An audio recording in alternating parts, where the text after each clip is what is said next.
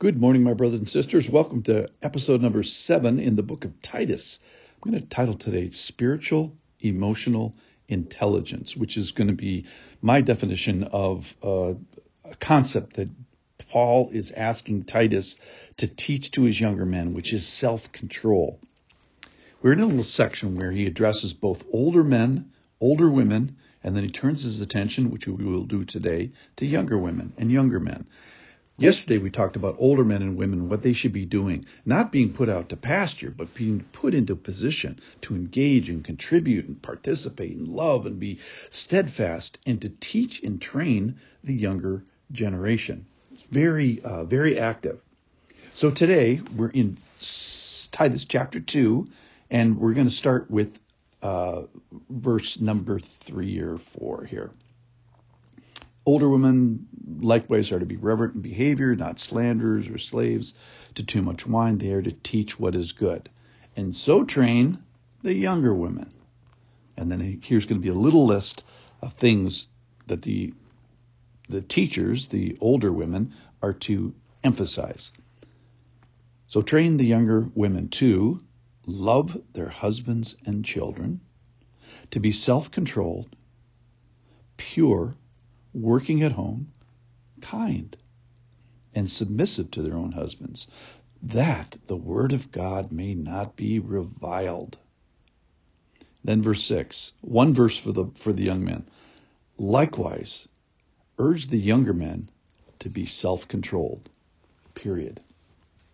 So we have a set of older women who are teaching and training younger women. That is, by their words, that is, means listen to this, and then also by their example, which is the watch this part of this. So you have older women and younger women in community making a go of it together in the spiritual life.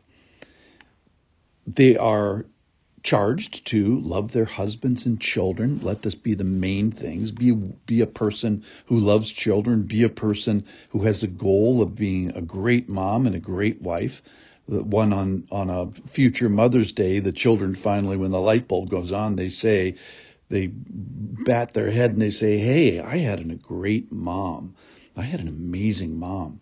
So just a question for the women out there. Is it your goal to be a great mom? Is it your goal to be a great wife? You probably won't hit those marks unless those are goals.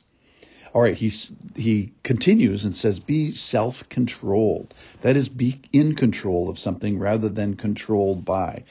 Be moderate in your expressions. Have a sound mind, good judgment. We'll talk about that extensively when we get to the men. Pure. So younger women, be pure. Be pure, be holy, be chaste. The call to Christ is a call to purity for both men and women. And the problem is nobody comes this way, and we have to get this way. So this is part of the training and the teaching. Work at home. That is, outside work is certainly optional. It's mentioned many times in the Bible for women, but the inside is primary and required. It takes care to have this be an emphasis in your life. Then be kind, be good, be generous. And then submission. So let's review what submission is. There's a reason why all these characteristics of younger women are supposed to be enacted. That is so that the word may not be reviled. And that means to be spoken poorly of, to be spoken amiss, to be spoken wrongly of. And it's so sobering to know that my actions may cause the word and cause Jesus to be spoken of badly, or defamed, or blasphemed, or spoken of disrespectfully because of me. So the charge here is, don't be that gal. Don't be that guy. Make the gospel winsome. Not only make it not badly spoken of, make it goodly spoken of. Don't be the person who has somebody respond and say, hey, I don't like Jesus very much because of this particular person. All right, so submission is, let's get back to that, is the voluntary relational attachment of myself under a designated person in a designated role that demonstrates an imperishable internal adornment before God.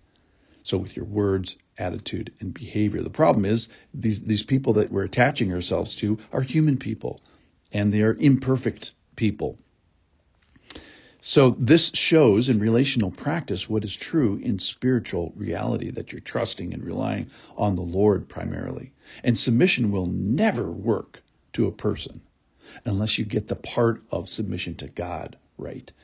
And it's described as for the Lord's sake, submit for the Lord's sake, obey in the Lord as you would to Christ, as you would to the Lord. And it's not to everybody, it's to her husband, and when he is acting in that particular in that role. So all these characteristics, loving and purity and working at home and being kind and being submissive, can cause the word not to be reviled and could be winsomely attractive. All right, let's go to younger men. Self-control. It talks about being in the right mind. And the analogy I want to use was, the M&Ms where you put a kid in a room with one M&M and you say, if you wait until I come back, I'll give you a second M&M. It demonstrates spiritual, emotional intelligence. And I think self-control is spiritual emotional intelligence. And he says to younger men, hey, get this main thing right. It's every man's battle. And what it is, it's deferring immediate gratification for the benefit of future gain. And it's giving up what you want now for which you can't live without. So it's not everything, but it's the first thing. It's like he's saying, hey, start here. And then it has an effect on your zipper and your tongue and your anger and your work relationship. So here, spiritual words are not as effective without a spiritual walk. So let your walk match the talk. Let your example be a life that is amply filled. And have what you possess reflect that which you profess. So our imprint out there is to express the reality that's in here. So younger men and younger women be in relationship with older men and older women who are teaching and training you in all of these things. It's like the older men and women, when they leave the planet, they say to the young people, I've given you everything you need. The future of the church and the present of the church is all for you. You've been trained. You've been taught. You are the future. So if you're older, help these people. If you're younger, come under the older people.